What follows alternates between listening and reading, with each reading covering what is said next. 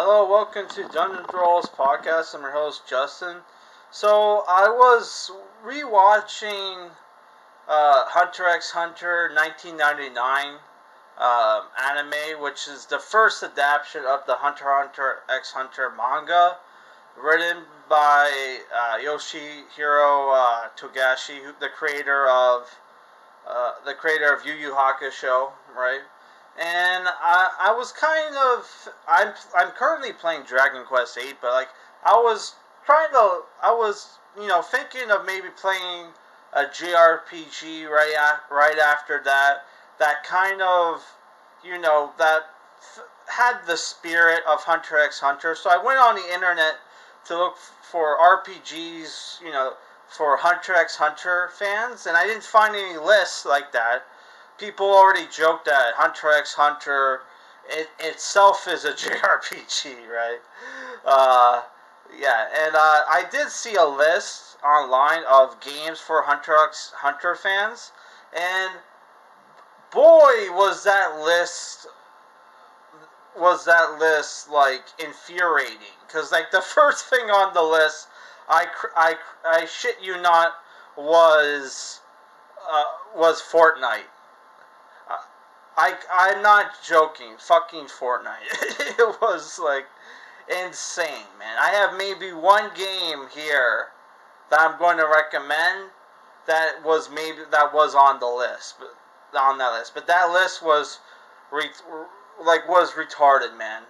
It was basically mostly modern games and like a dead tablet game that's not even around anymore, like the Hunter x Hunter Greed Island 2 tablet game, right? Which I even know was real. I went to on my app store on my tablet. It's not even on there, right? So like so basically, I'm doing what nobody's doing as far as I know, is recommending JRPGs for Hunter x Hunter fans, right? Because obviously if you're a Hunter x Hunter fan, chances are you're going to be a JRPG fan as well, especially since Hunter x Hunter was inspired by the Dragon Quest games, which Yoshihiro Togashi is a huge fan of, and for some reason his hiatuses tend to correspond with new releases of Dragon Quest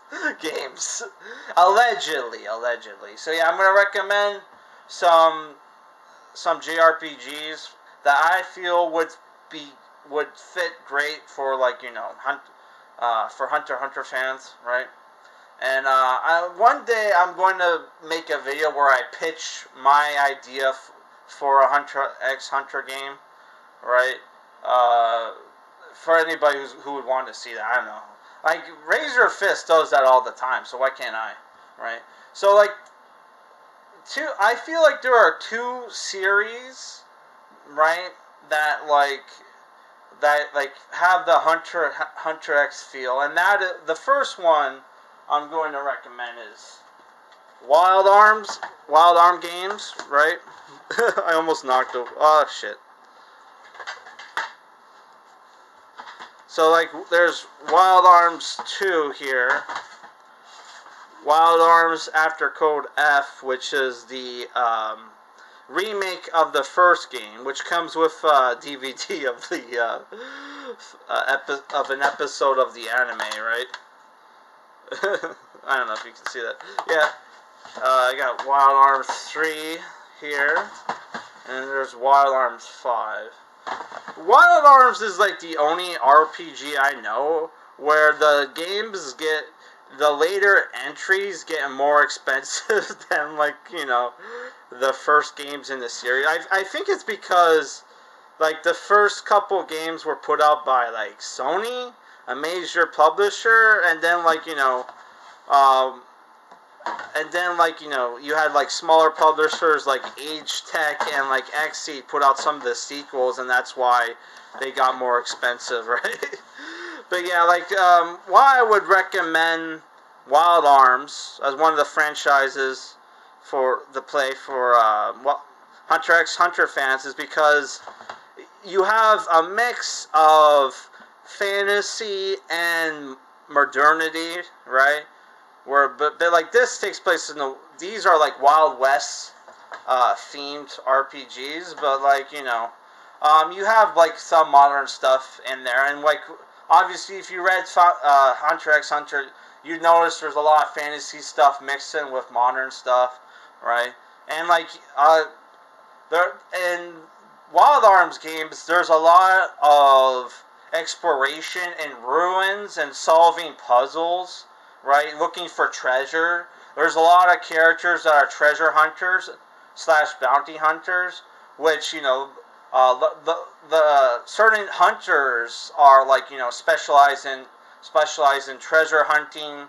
Like Jing here, Jing specializes, which is the main character's dad, specializes in like archaeology, which is like discovering ancient ruins and like looking for lost treasures, right? Which if you read this book, there's like a character who wanted to trade like a special item that Jing had. Let's see if I can find that. That was during the By the way, this is volume 32. This is, if you've watched the 2011 anime Hunter x Hunter, this takes place right at the finale of that. So if you're an anime fan of Hunter x Hunter and you're looking for a jumping on point for the manga, 33 or 32 would be your best bet, right? That's why this is here. Which I couldn't find my copy of 33, which is a cursed number, right? So yeah, that's why I'm recommending Wild Arms, right? Other games I'm gonna recommend are Baten Kato's Eternal Wings and The Lost Ocean, this is not an expensive game. This is published by the people who put out the Xenogears. This is Monolith Soft. They made the Xenogears games, they made the Xenosaga games, and they made the Xenoblade games, right? And this game is like, you also have a mix of fantasy and like, modern stuff. Like there's airships in this game, which obviously there's the airships in Hunter x Hunter. And this game is a turn-based RPG that uses cards. You battle with cards that have like equipment or spells and stuff, and it's very reminiscent of the Greed Island arc, where you're like, where our characters are in an MMO created by hunters, one of which was Jing, and they have to collect these cards, which have like spells and stuff, just like in this game, right? So that's why I would recommend this for Hunter fans, right? Another game I would recommend for Hunter games is Final Fantasy 15, which was the only game I agreed with on that one list that, I forget what website did it, but yeah. Because this is a road trip game, and you obviously have a mix of fantasy and like modern times, with you have the cars and the rest stops and stuff like that. Also, our characters have side quests where they take on hunter jobs, killing monsters and finding dog tags of fallen hunters, right?